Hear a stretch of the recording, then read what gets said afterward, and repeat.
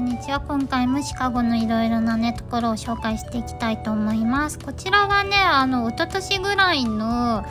私の誕生日ケーキも買ったチョコレート屋さんなんですけども、今回はカフェでねお茶しましたけども、チョコレートのケーキすごく美味しかったです。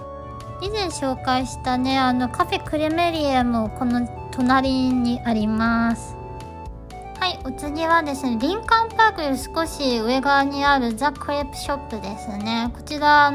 いろいろなクレープが食べれるということで行ってきました。店内にねこの椅子のブランコがあってちょっと楽しめました。もちろんこの椅子ブランコに座って食べることもできます。楽しそう。あ、鳴ってるかも。ラズベリークレープハンバーグチーズ。シカゴなかなかクレープ屋さんがないのでね、とても貴重な場所です。はい、お次はですねシカゴのダウンタウンより少し南にあるハイドパークにあるねザ・ユニバーシティ・オブ・シカゴですね、シカゴ大学にやってきました。有名なねロックフェアの寄付によって建てられたらしいですそして今回のお目当てはこのロビー邸ですね。シカゴ大学の敷地内にあるんですけども、皆さんフランクロイドライトという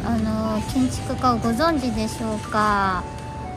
近代建築の三大巨匠と呼ばれる一人で、こちらアメリカの建築家なんですけども、日本にもね結構影響を受けている方で、日本のね帝国ホテル、初代帝国ホテルを建てた設計士なのはライトさんです。今も玄関だけは名古屋にある明治村にあるんですけども、その他はね全部もうなくなったんですけども、こちらもね結構ライト作の建築は世界遺産に登録されていて、こちらのロビー邸も世界遺産の一つです。ライトはウィスコンシン州出身なんですけども、途中からねシカゴに移住したそうで、なのでシカゴにすごいライトの建築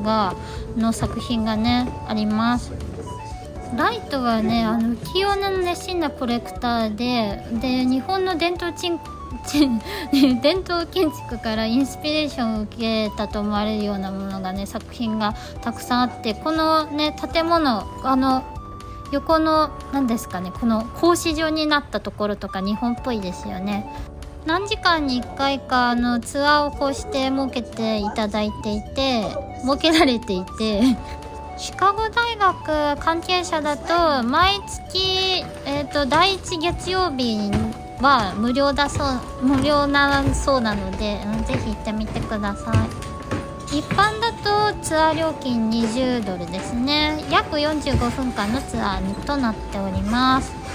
こちらねちなみに3階建てで、全ての窓にカーテンなどはついていないです。ブラインドもなぜかというと、内側にこう光を入れることによって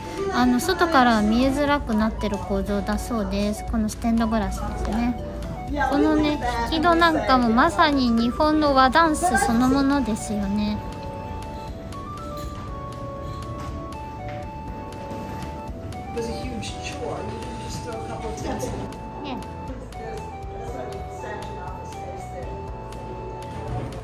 障子っぽいのがあったりとか、あとは何でしょうね、引き戸があったりとかでいろいろとね我々日本人からするととても懐かしい感じがするんですけども、だからうまく洋風とマッチしていて、何ですかね、ここ住みたくなりましたねほんと。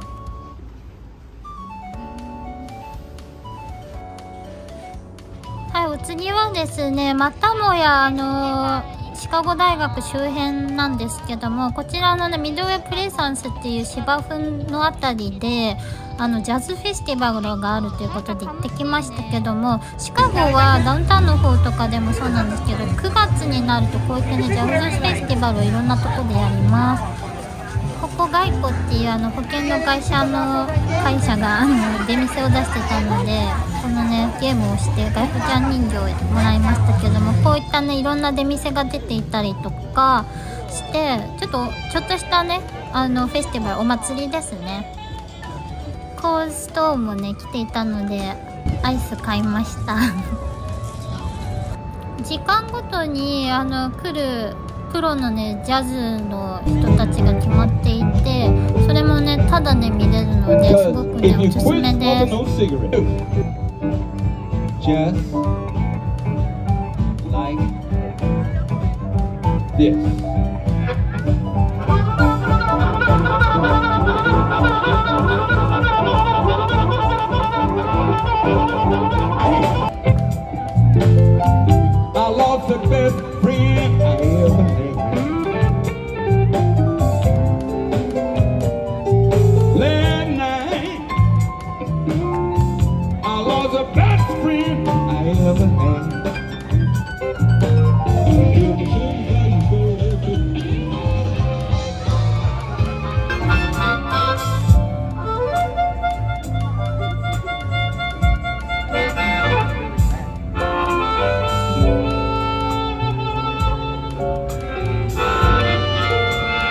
ャズを聴いた後にシカゴ大学のすぐ近くにあるNELLAっていうこのビブグルマン、ミシュランのビブグルマンのピザ屋さんなんですけど、ここのクワトロフォルマッジがめちゃくちゃ好きなので、蜂蜜をかけるとすごく美味しいのでおすすめです。